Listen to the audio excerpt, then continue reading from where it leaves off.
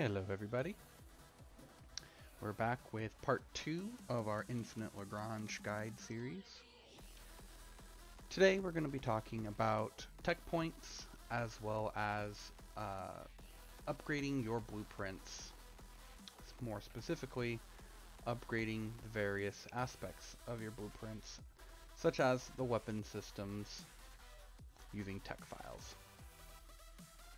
Now, if you are a new player, just coming into this game, you might be wondering, what the heck are tech files? What are tech points? Well, a simple explanation. Tech points are the little blue points that ships get either by opening up the black market file boxes or any kind of loot crate box that have a chance to reward you with a ship blueprint or with these tech points right here. Now, tech points are broken down into two kinds. There are permanent tech points, which when the server ends and everything is reset and you go on to the next one, you keep these points and you can reallocate them however you want. And then there are temporary tech points. Temporary tech points range from 0 to 50, and these go up with experience that you gain one of a couple ways. You can either gain experience by fighting NPCs, allowing you to level a ship up from 0 all the way to 30, giving you 30 free tech points, this little gray number here. And then from level 30 to 50, you can either use these combat microchips, which you can sometimes get as quest rewards, or you can get them for PvP, fighting against other players. Or, PvE, fighting against NPCs. You can also technically buy them with UE coins by doing the quest that trades them for these. However, using these is not the only way to go past level 30. PvP, once a certain point in a server is reached, which I will show you right here. Once the story reaches this tier 4 here, Blueprint PvP experience is unlocked, and so fighting other players will give you experience. That's how you get these ships up to level 50. Now, as mentioned before, the permanent tech points, such as these ones that I have right here, they stay with your ship forever. The temporary, however, expire at the end of the server. It is worth noting that the higher you level a ship, the more and more experience it will take in order to level it further. As you can see right here, this value just keeps going up and up. So even using all of the microchips that I have, I can only add 14 of the 50 levels to this ship. This scales, of course, with the size of the ship. Small stuff, such as this SC fighter, just these 5 chips alone puts this at 25. And if I used all of them, almost at 50. So the size of the ship matters. That's part of the reason why the meta is revolves around frigates and destroyers. They're cheap, both to produce and in how much time they take, and in the amount of experience it takes to level them up. Additionally, tech points that you get from boxes are weighted. You are more likely to get tech points for a frigate or destroyer than you are to get it for, say, a cruiser or a carrier or a battlecruiser. So that more or less tells you what a tech point is. What are they good for? Well, we're going to go to the ship that has the most of them here, my lovely Reliant class. Those of you who saw my first video know what I think of this ship. The Reliant Stealth has several different systems that can be upgraded. All ships have certain systems that are the same, such as the propulsion, armor, energy, command, and then a weapon system of some form. Certain ships, or variants of ships, have special effects. Example being, this one has 2 different weapon systems, and this version has a field camouflage system. I'm not going to go into the different statistics of a ship in this video, that will be a topic for another video. However, I will go over the different upgrades that you can get. Now, in this particular ship, I have unlocked 6 weapon upgrades for my 2 cluster torpedoes. But that is not the maximum number that the ship has. You are limited by the slots of upgrades that a ship has in what upgrades can be applied. So, to say that another way, I have 6 upgrade slots for my weapon. There are 8 weapon upgrades. I have to pick 6 of them. You use your tech points to purchase these upgrades. Let's give you a little example here in... Where's the propulsion? There it is. In the propulsion system. If I wanted to increase my warp speed by 5% more, it would cost me 2 tech points to do so. Now, prior to a recent patch, a couple months ago, you could reset these tech points for free an unlimited number of times, allowing you to do some funky fun stuff that I'm not going to bother covering because it's no longer relevant. Now, however, the first reset of a system, so propulsion or armor or weapons, that is free. After that, however, it will cost you 30,000 UE coins to reset a system. It's advised that you don't reset your systems a lot until later on when you have a lot of UE coin production. Now, in addition to tech points and purchasing various perks such as warp speed, cruising speed, weapon damage, rate of fire, things of that nature, you also can upgrade the weapon itself if I click the right button. This is called weapon adjustment. Now, the ship that I'm currently showing you only has one weapon system, and that is the Iron Dwarf Special Cluster Torpedo. But I will give you guys an example of another ship that I have not upgraded. Pretty sure I've not upgraded this one. Yeah. The upgrades increase the damage of the weapon. The amount varies from ship to ship, with big battle cruisers and the like having only 2%, and smaller ships usually having higher percents. To upgrade these weapon systems, you make use of another type of tech. It's not really a tech point, but it is a weapon tech. Weapon techs come in many different flavors, such as basic cannon tech, like these, railguns, such as these,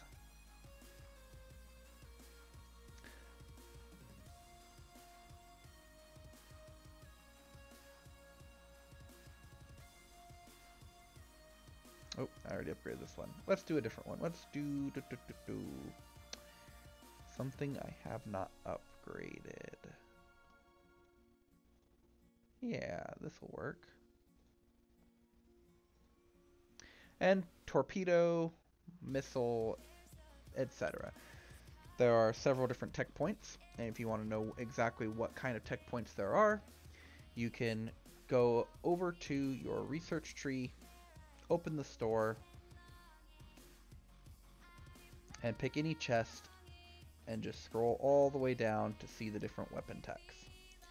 So you see we have basic cannons, railguns, missiles, ion cannons, torpedoes, pulse cannons. I'll cover the different types of weapons in another video. Drone control, and UAV.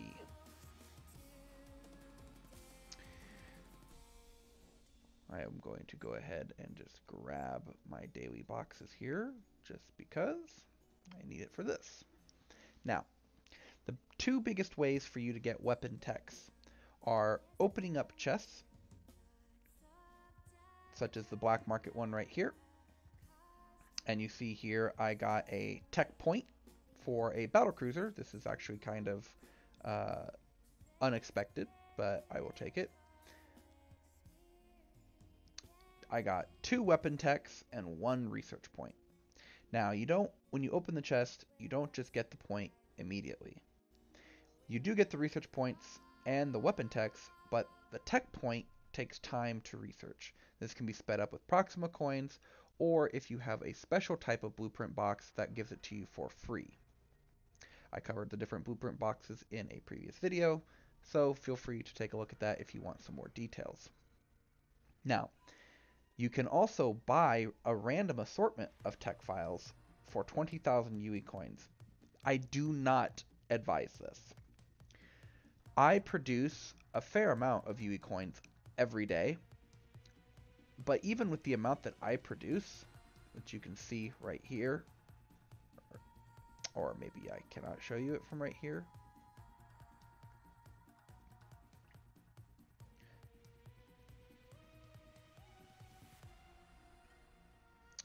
Here we go. 2,000 UE coins per hour. So I produce 48,000 in a day. Even producing 48,000 in a day, 20,000 of them are used up by the boxes, and the rest of them are easily spent on various purchases and upgrades at the NPC stores, which I will get to in just a moment. So I do not advise buying the weapon tech files. You will get plenty of them from these generic tech files like this, as well as getting combat microchips, which are researched. So in 1 hour, I'll come back, I'll put a second one on, and I'll get whatever's inside that. Now, I mentioned buying things from the NPC stores. The reason why that's important is because these weapon techs are not only used for upgrading your blueprints, upgrading the weapons on your ships. They are also used as part of the research agreement. Now, I did not cover this in the previous video because I did not have enough points to do a research agreement, and I still don't. However, I am going to cover it now. When you unlock Phase 1, Phase 2, and Phase 3 of a research agreement, you can speed up the time it takes for these to be completed in Phase 1 and Phase 2 by using weapon techs, those free little chips that I just showed you. Phase 3, you have to use tech points supposedly to speed that one up. I've never done that myself. However, I wouldn't do that because tech points are power, or a direct permanent upgrade to your ships. So I would either wait out the timer to get you a draw, or just do Phase 1 and Phase 2 and then grab whatever comes out. The choice is yours. Now, let's say, for the sake of argument, that you have a solar whale and you want to upgrade its integrated armory. Most specifically, you really want to upgrade its missile system, but you don't have enough points. Or you have a Constantine the Great and you want to upgrade its weapon system. It costs 13 tech files to try and upgrade it one time. For a 2% for the first level, 4%, 6%, whatever, damage buff.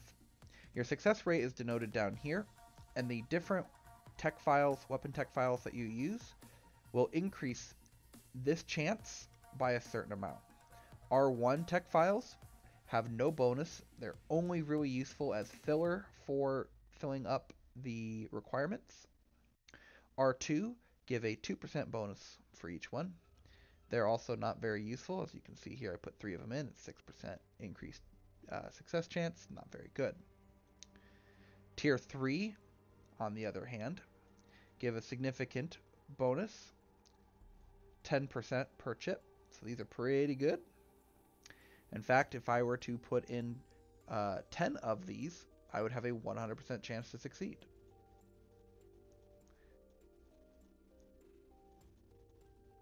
Just like this. I'm already at 60% chance to succeed. And then you have level 4, tech level 4. These are 25% chance each. And then finally you have tech level 5. And these are 40% each. So it's a pretty big jump. You go from 2% to 10% to 25% to 40%. I don't advise using very many of these R level 5s on bigger ships such as this, because what you'll find is you use 2 points, you're at 85%.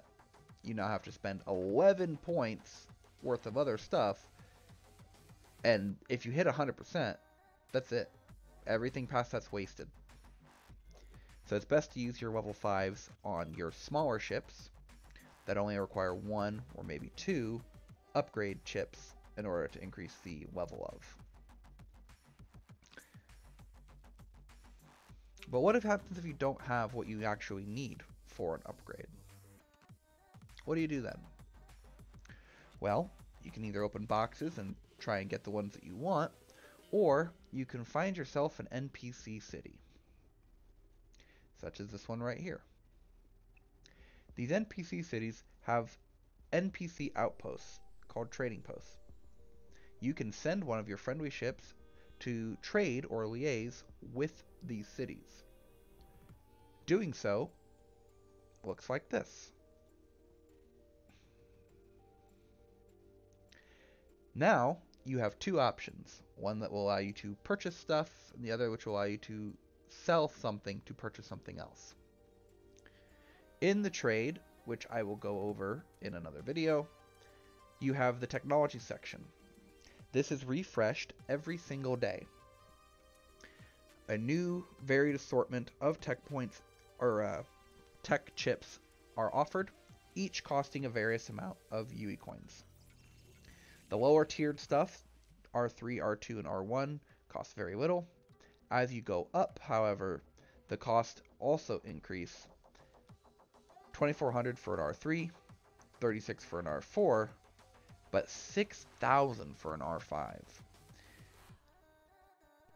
These tiers matter a lot.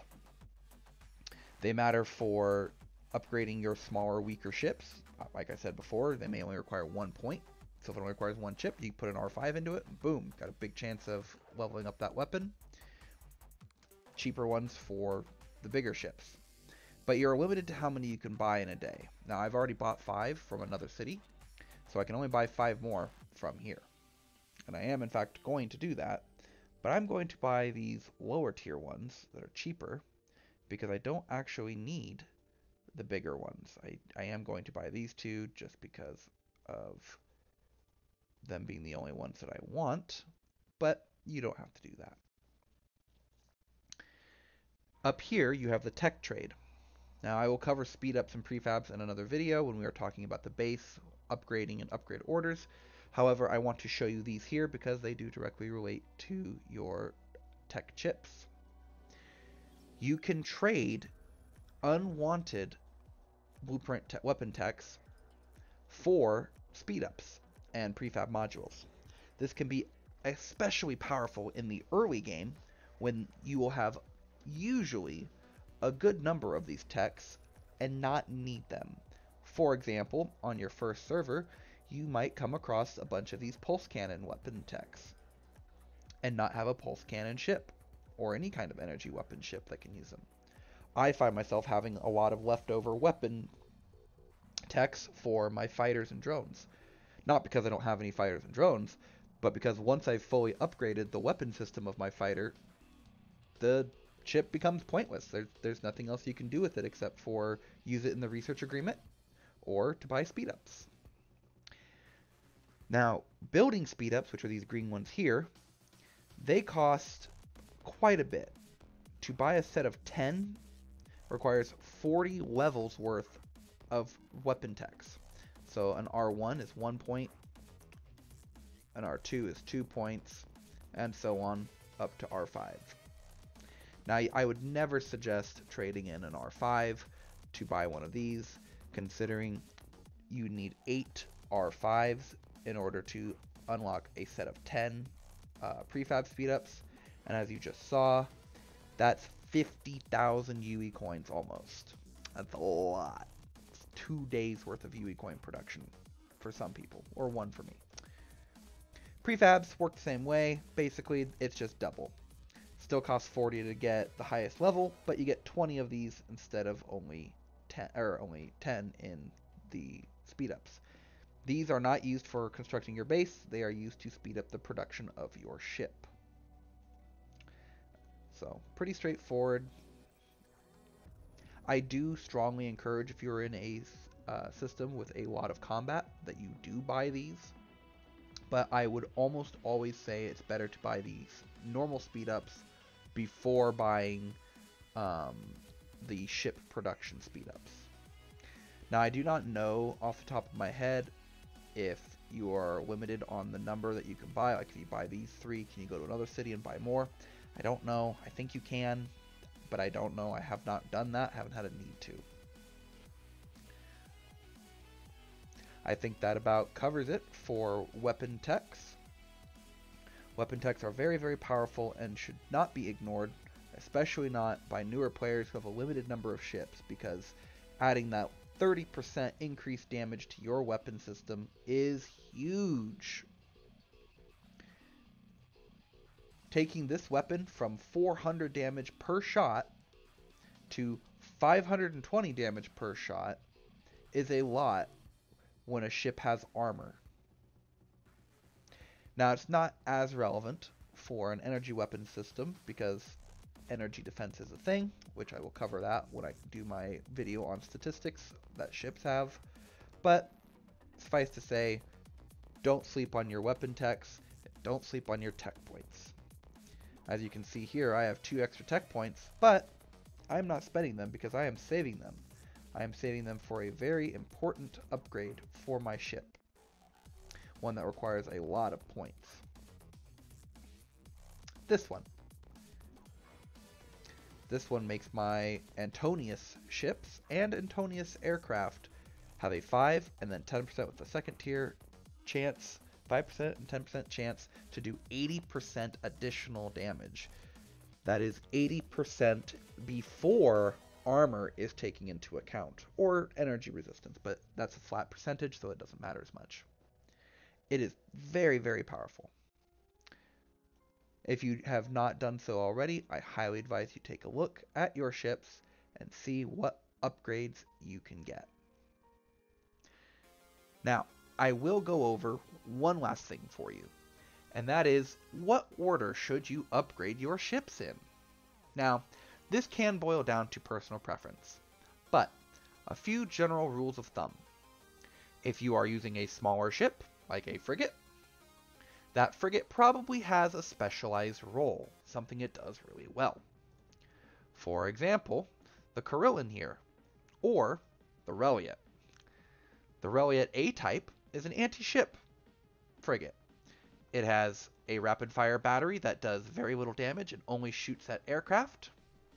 And it has a big torpedo system that hits for 35 damage, and while it prioritizes aircraft, also does pretty good against frigates and destroyers. Now, this ship, very weak, but in the early game, especially on your first and second server, it will serve you quite well. It will serve you even better if you invest into its weapon systems. But which one do you want? You have an anti-ship torpedo system with an M next to it, and the rapid-fire battery. Well, this M means that this is the ship's main weapon. Main weapons are important because there are ways to disable them. Special subsystems and fighters that have priorities that will allow them to damage these systems. Every system in the game currently has hit points, as you can see here, and if it takes enough damage, the system is knocked out for the rest of that battle. I'm not sure if it's knocked out until you return to base to repair, but I'm pretty sure it's just for the rest of the battle. So, this ship, what would I upgrade first? Well, it only has 4 upgradable systems. The battery that shoots down aircraft, which is not very strong. Armor, of which it has 2 slots and 3 options. Propulsion, which has 2 slots and 2 options. And then the main weapon, which has 6 slots and a whole bunch of options. I'm sure you can guess you would upgrade the weapon system first. Weapon upgrades generally fall into 2 flavors. You have basic statistic upgrades, such as doing 2% more damage per shot, 3% or whatever percentage decreased cooldown, meaning increased rate of fire, chance to hit an enemy. Now this can be broken up So this says increase all missile and torpedo hit rates. And then system HP. Siege damage works just kind of like regular damage, but I will cover the statistics of a ship in another video. Suffice to say, this number doesn't matter very much. The second type are strategies. Now, strategies have two different types. The first type is only affecting yourself, such as this one here. And the second type is a command strategy. Command strategies are often found in the command system, if the ship has one, but not always. These only affect the fleet and the ship in question when you are the flagship of that fleet. So the strategy, flagship strategy for the Reliant is focus fire. All ships pretty much have focus fire as a default strategy. Some ships have better strategies or more strategies. Some do not. For example, one of my favorite ships, the anti-aircraft Winged Hussar, has focus fire just like all the other ships. It has a buff that causes your aircrafts or anti-aircraft weapons in your fleet to have an increased hit rate. This scales up quite a bit when you put points into it. Starts at 1, then goes up to like 5, 10, 15, or something like that. I don't remember off the top of my head. And will cause your anti-aircraft weapon to fire at all the enemy aircraft in your row. I'll cover that when I get into combat. But it also has this. Increases your aircraft hit rate against enemy fighters by 30% when your fleet includes fighters. This one affects not just itself, like these ones do, although this one also affects all of your fleet members, but this one affects your aircraft. Aircraft, being a subpart of ships, generally only are affected by the ship that is carrying them. So that's a pretty powerful bonus.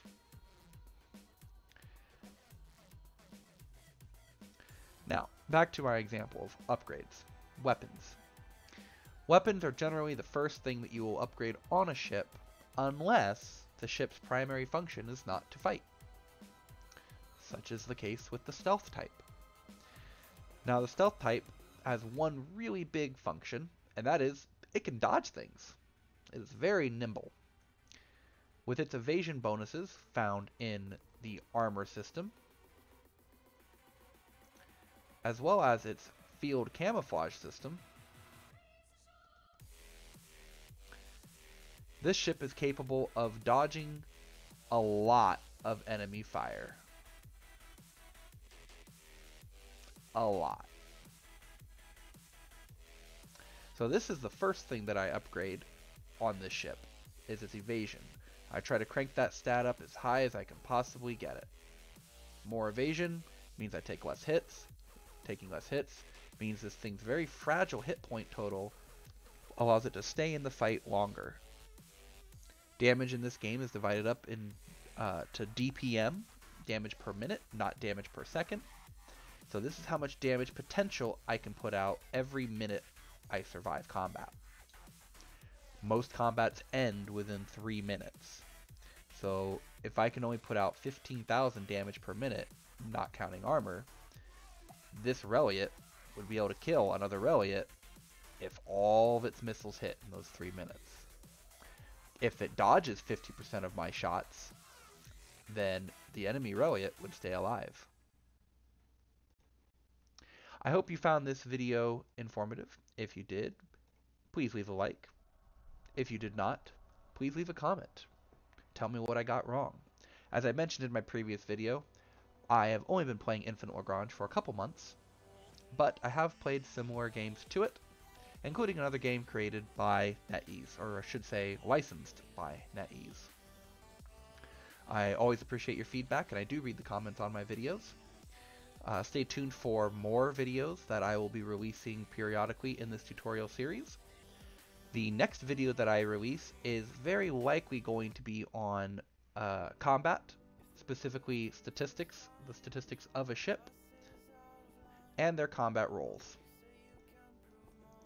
I hope you all enjoyed that. Fly safe.